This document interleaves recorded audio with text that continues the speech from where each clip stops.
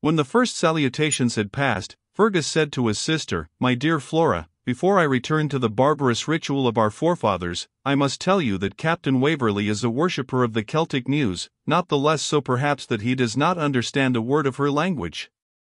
I have told him you are eminent as a translator of Highland poetry, and that MacMurrough admires your version of his songs upon the same principle that Captain Waverley admires the original, because he does not comprehend them. Will you have the goodness to read or recite to our guest in English the extraordinary string of names which MacMurrough has tacked together in Gaelic? My life to a moorfowl's feather, you are provided with a version, for I know you are in all the bard's councils, and acquainted with his songs long before he rehearses them in the hall." "How can you say so, Fergus? You know how little these verses can possibly interest an English stranger, even if I could translate them as you pretend." "Not less than they interest me, Lady Fair. Today your joint composition, for I insist you had a share in it, has cost me the last silver cup in the castle, and I suppose will cost me something else next time I hold cour pleinière, if the muse descends on MacMurrough, for you know our proverb, when the hand of the chief ceases to bestow, the breath of the bard is frozen in the utterance. Well, I would it were even so. There are 3 things that are useless to a modern Highlander: a sword which he must not draw, a bard to sing of deeds which he dare not imitate, and a large goatskin purse without a louis d'or to put into it." "Well, brother, since you betray my secrets, you cannot expect me to keep yours. I assure you, Captain Waverley, that Fergus is too proud to exchange his broadsword for a marechal's baton, that he esteems MacMurrough a far greater poet than Homer, and would not give up his goatskin purse for all the louis d'or which it could contain." "Well pronounced, Flora, blow for blow, as Conan, 23, said to the devil. Now do you two talk of bards and poetry, if not of purses and claymores, while I return to do the final honors to the senators of the tribe of Ivor." So saying, he left the room. The conversation continued between Flora and Waverley, for 2 well-dressed young women, whose characters seemed to hover between that of companions and dependents, took no share in it. They were both pretty girls, but served only as foils to the grace and beauty of their patroness. The discourse followed the turn which the chieftain had given it, and Waverley was equally amused and surprised with the account which the lady gave him of Celtic poetry. "The recitation," she said, "of poems recording the feats of heroes, the complaints of lovers, and the wars of contending tribes, forms the chief amusement of a winter fireside in the Highlands.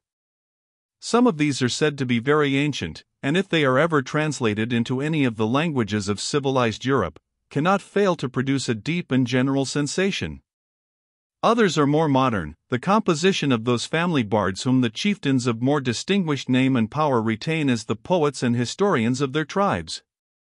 These, of course, possess various degrees of merit, but much of it must evaporate in translation, or be lost on those who do not sympathize with the feelings of the poet. And your bard, whose effusions seem to produce such effect upon the company today, is he reckoned among the favorite poets of the mountains? That is a trying question. His reputation is high among his countrymen, and you must not expect me to depreciate it. ****The Highland poet almost always was an improvisatore. Captain Burt met one of them at Lovat's table. But the song, Miss MacIvor, seemed to awaken all those warriors, both young and old. The song is little more than a catalogue of names of the Highland clans under their distinctive peculiarities, and an exhortation to them to remember and to emulate the actions of their forefathers. And am I wrong in conjecturing, however extraordinary the guess appears, that there was some allusion to me in the verses which he recited? You have a quick observation, Captain Waverley, which in this instance has not deceived you. The Gaelic language, being uncommonly vocalic, is well adapted for sudden and extemporaneous poetry, and a bard seldom fails to augment the effects of a premeditated song by throwing in any stanzas which may be suggested by the circumstances attending the recitation. I would give my best horse to know what the Highland bard could find to say of such an unworthy Southron as myself.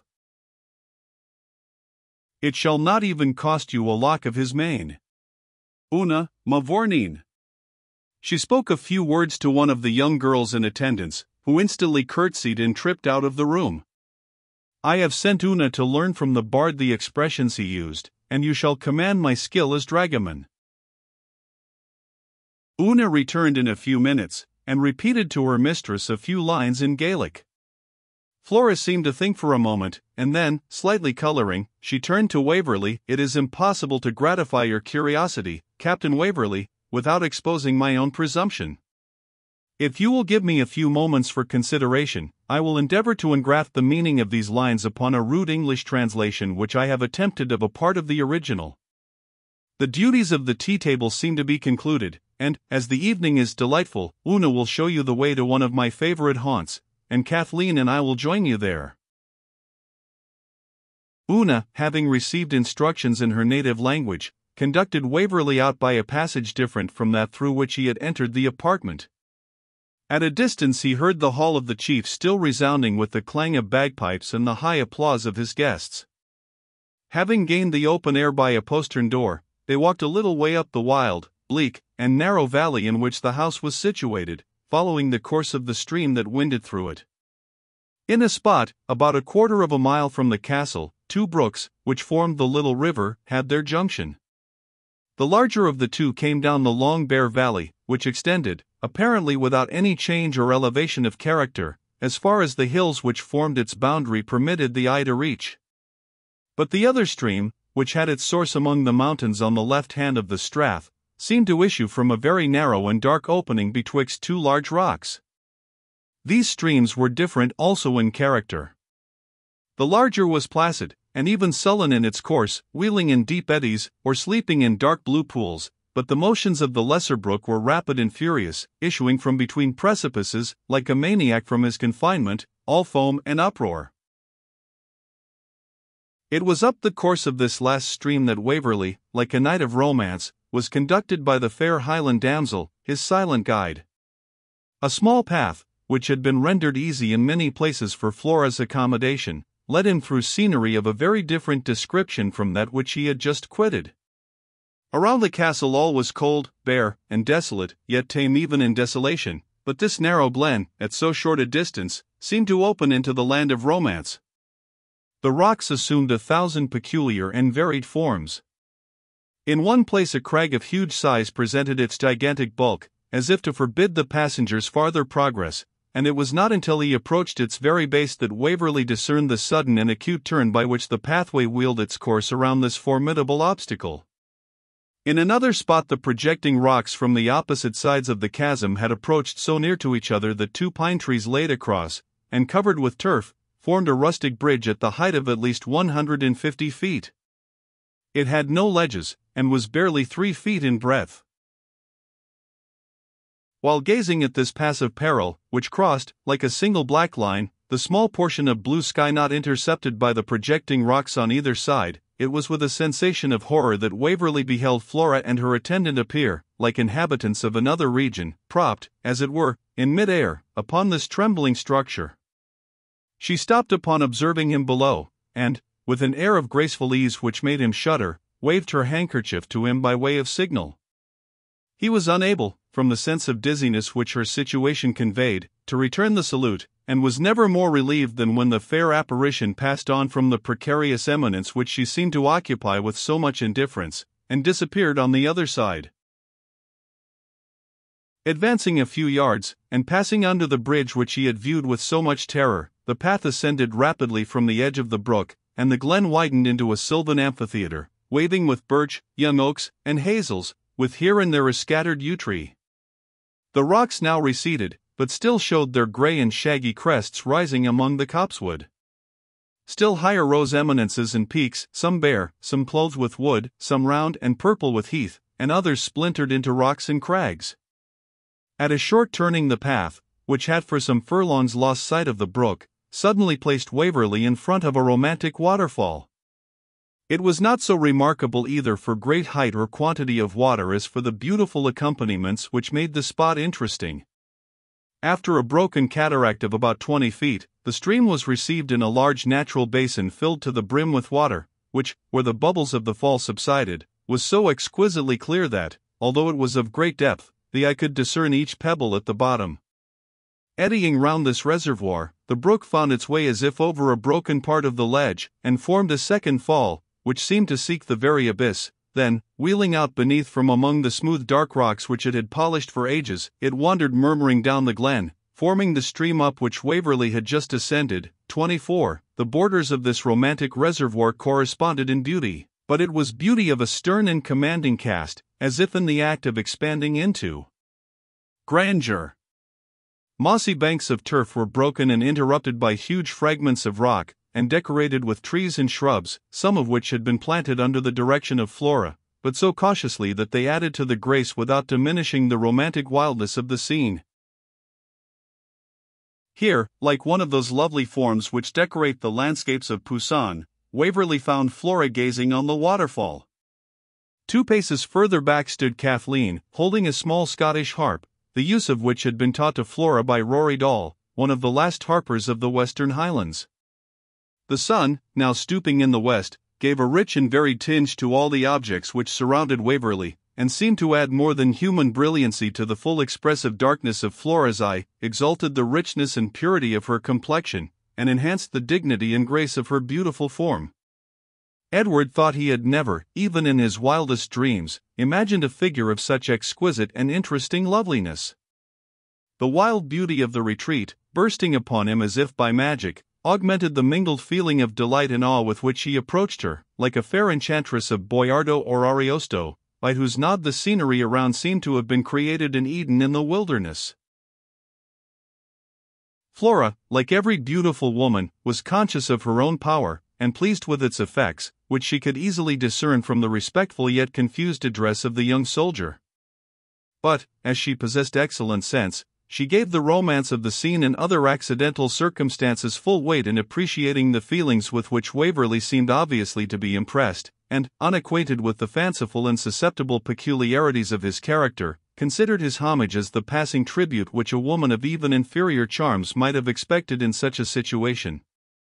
She therefore quietly led the way to a spot at such a distance from the cascade that its sound should rather accompany than interrupt that of her voice and instrument, and, sitting down upon a mossy fragment of rock, she took the harp from Kathleen. "I have given you the trouble of walking to this spot, Captain Waverley, both because I thought the scenery would interest you, and because a Highland song would suffer still more from my imperfect translation were I to introduce it without its own wild and appropriate accompaniments. To speak in the poetical language of my country, the seat of the Celtic muse is in the midst of the secret and solitary hill, and her voice in the murmur of the mountain stream. He who woos her must love the barren rock more than the fertile valley, and the solitude of the desert better than the festivity of the hall." Few could have heard this lovely woman make this declaration, with a voice where harmony was exalted by pathos, without exclaiming that the muse whom she invoked could never find a more appropriate representative. But Waverley, though the thought rushed on his mind, found no courage to utter it.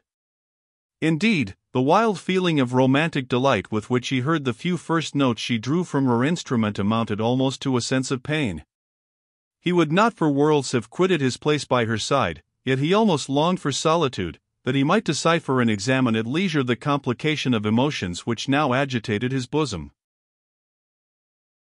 Flora had exchanged the measured and monotonous recitative of the bard for a lofty and uncommon Highland air, which had been a battle song in former ages. A few irregular strains introduced a prelude of a wild and peculiar tone, which harmonized well with the distant waterfall, and the soft sigh of the evening breeze and the rustling leaves of an aspen, which overhung the seat of the fair harpress. The following verses convey but little idea of the feelings with which, so sung and accompanied, they were heard by Waverley. There is mist on the mountain, and night on the vale, but more dark is the sleep of the sons of the Gael. A stranger commanded, it sunk on the land, it has frozen each heart, and benumbed every hand. The dirk and the target lie sorted with dust, the bloodless claymore is but reddened with rust. On the hill or the glen if a gun should appear, it is only to war with the heathcock or deer. The deeds of our sires if our bards should rehearse, let a blush or a blow be the meed of their verse. Be mute every string, and be hushed every tone, that shall bid us remember the fame that is flown.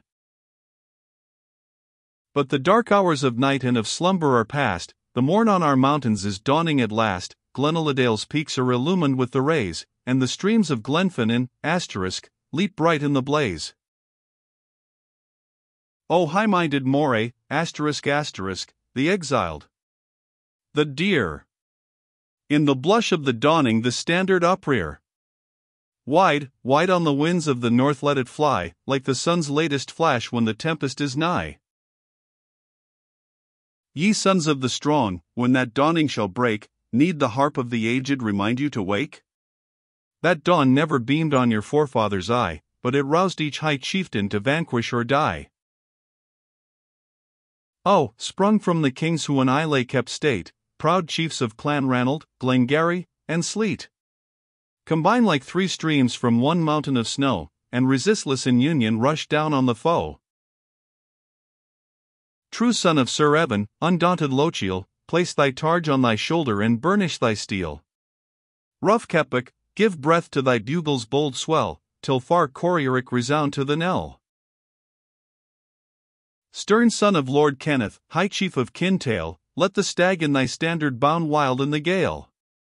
May the race of Clan Gillian, the fearless and free, remember Glenlivat, Harlaw, and Dundee. Let the clan of Greyfingen, whose offspring has given such heroes to earth and such martyrs to heaven, unite with the race of renowned Rory Moore, to launch the long galley and stretch to the oar. How Mac Shimmy will joy when their chief shall display the yew-crested bonnet o'er tresses of grey. How the race of wronged Alpine and murdered Glencoe shall shout for revenge when they pour on the foe. Ye sons of brown Dermot, who slew the wild boar, resume the pure faith of the great Callum-More. Macneil of the islands, and Moy of the lake, for honour, for freedom, for vengeance awake.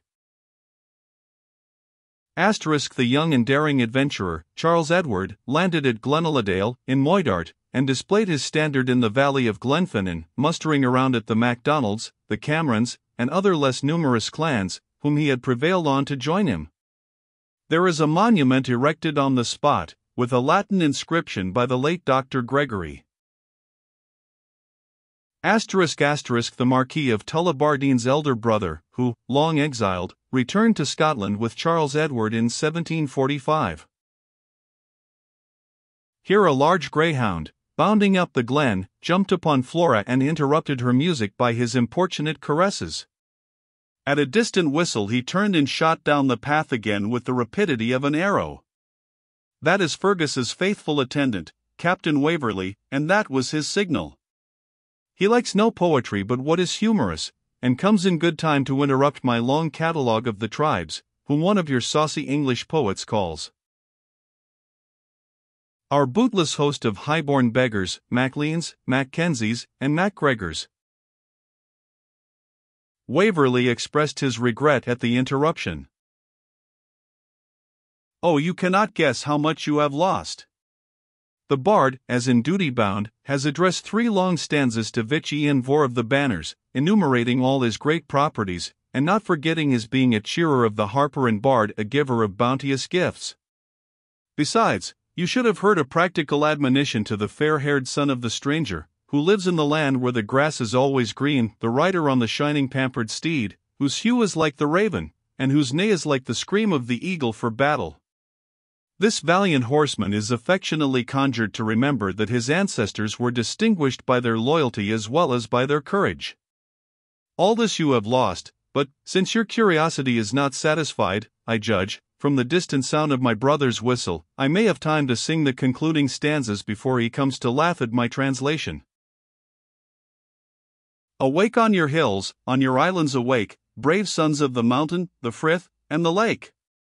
T is the bugle, but not for the chase is the call, T is the pibroch's shrill summons, but not to the hall. T is the summons of heroes for conquest or death, when the banners are blazing on mountain and heath, they call to the dirk, the claymore, and the targe, to the march and the muster, the line and the charge. Be the brand of each chieftain like fins in his ire. May the blood through his veins flow like currents of fire. Burst the base foreign yoke as your sires did of yore, or die like your sires, and endure it no more. Illustration.